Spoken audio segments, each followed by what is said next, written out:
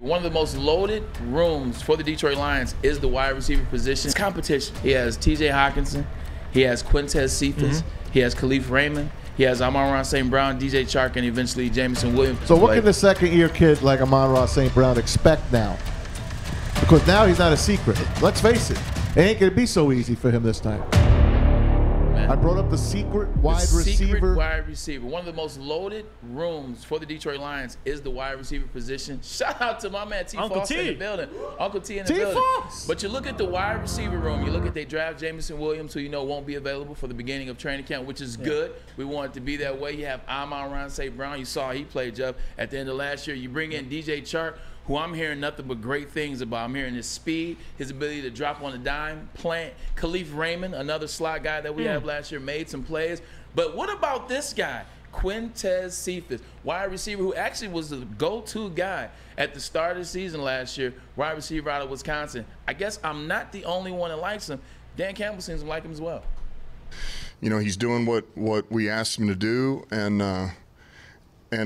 last year it was kind of like, put him in a competitive environment, all of a sudden he shows up. And that's when you really feel him. And yesterday we get in one of those competitive environments, and who shows up? He showed up again. So we don't ignore those things. I don't ignore them, you know. So that was good to see out of him. You know what I like too? He's wearing a real wide receiver number. Yeah. Number 87. A real wide receiver number. That, okay? So you talking stuff? I wore 17. It's I not don't care. I like in the 80s. Give me numbers in the 80s. Well, Maz, I wish I could go over and do it all over again just for you. I would have chose 80 like my first number in Michigan. But I like this by Dan Campbell, and I like Quintez Cephas. Last year you saw him. He was the go-to guy for the Lions for the most part of the first 6 games of the season before he got injured.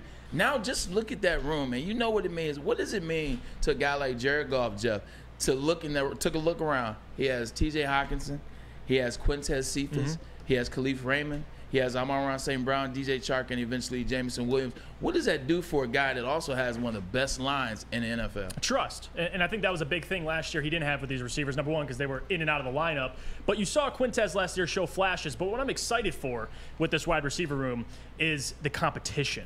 That these guys, last year, Khalif could play, Quintez could play. Now, if you ain't producing, you're not playing. Because DJ Chark, you mentioned, Jameson Williams. Josh Reynolds, another guy. Josh Reynolds, the guy that they brought back. So that's what I'm most excited about, the competition. I think Quintez will find his way into the lineup, man. He's a scrapper. Hey, we forgot about Kadaro Hodge. Isn't he still on the team? Trinity Benson. Yeah, don't forget Trinity Benson. That's Trinity Benson. Fifth round pick for him, didn't we? He only got scratched, what, 10 out of 12 games or something like that? Nah, man. Anyway. Lighting up camp.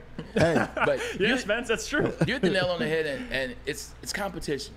Like, it's competition. Like, it's great when you have competition. I think it's also great when you have competition when there's no clear-cut guy. Like, obviously, you can say Amon-Ra St. Brown because of how he came on and he had the better year last year. But you can easily look at Quintez Cephas was the guy for Jared Goff early in the year. You can look at DJ Chark as being the guy that they paid to come in. He's 6'3". He runs 4'3". And then you look at Jameson Williams. You look at a guy that they drafted. They moved up 20 slots to get. Then you look at Josh Reynolds, who's the guy that Jared Goff has known the longest. And he's helped the team.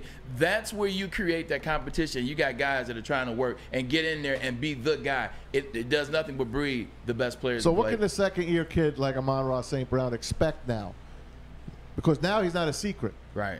So what does he have to do now? Because let's face it, it ain't going to be so easy for him this time. See, now is when you take your knowledge of the game up to the next level. See, in the first year, you're just going out there and you're plug and play.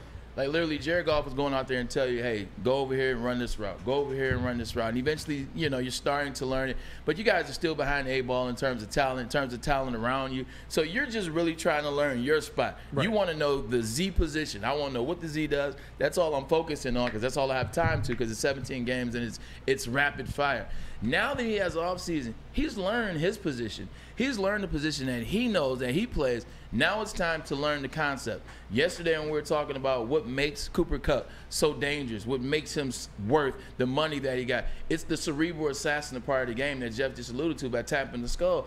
He's a cerebral assassin. He knows the concept. He knows what is expected. He knows the line slides. He knows the blitzes on the other side. See, now in his second year, now is when you take your game up a notch in terms of the mental aspect and the mental way you approach the game, Jeff. Yeah, you hit it right on the head, I think. I mean, Maz, you can speak to it as well. With having TJ Hawkinson back and these weapons, more weapons.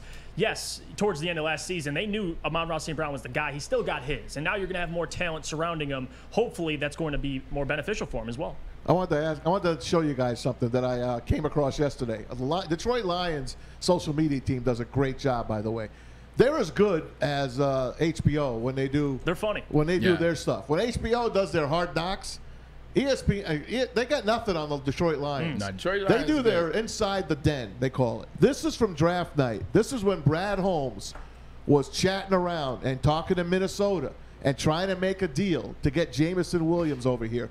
In case you missed it, folks, this is how draft night went down in the Detroit Lions war room. This is Mike. Hey.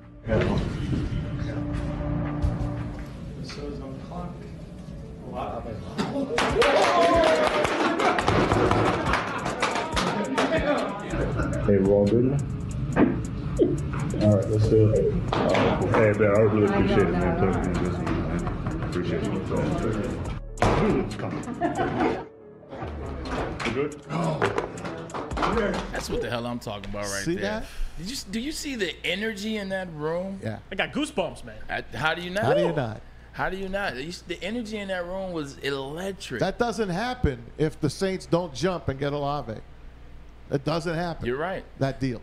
So now, Maz, you as a person that has been very vocal as it relates to drafting guys that are injured or coming off injury, like now when you see everybody in that room like that excited about getting Jameson Williams and now they're protecting him the right way, does it make you a little more cause for ease, or are you still optimistic? Listen, optimism is the wrong word. I want it to nervous. work out, all right? I don't like drafting players that have injuries, and then they come back in the next round and they get Pascal, and now he's hurt again. Right. And he was hurt before in college, then hurt at the bowl game, and now hurt in OTAs. It doesn't give me a good feeling that they drafted back-to-back players, and then a few rounds later they get the tight end from Vatek that has got the ACL retired as well. No, this was before. That's the undrafted guy. Oh yeah, the tight end from Vatek that's got the injury. So they drafted 3 guys with injuries. I want them to work. Yeah. Am I nervous? Yeah, I'm a Lions fan.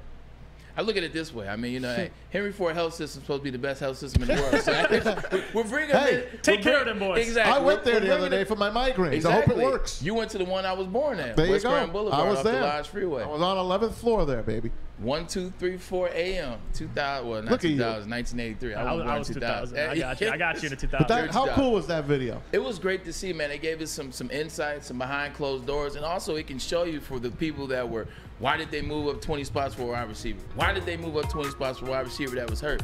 You see that energy in a group like that is in charge with the team's future, all that money. You got to be pretty excited watching how excited they were. Yeah, they got their guy. They found their guy and they wanted to go get him.